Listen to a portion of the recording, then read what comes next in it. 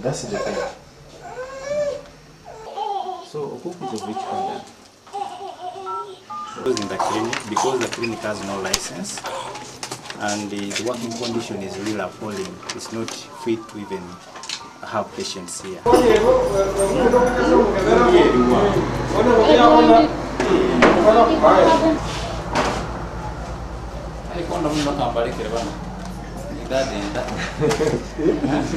We have been actually cracking down on professionals who do not have the rightful qualification and licenses to operate the clinics.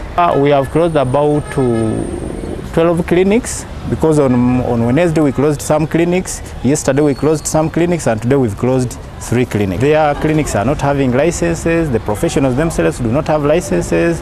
Actually, most of them that we got were actually quacks. We were even lucky to get a Kenyani who is operating in Uganda minus a license.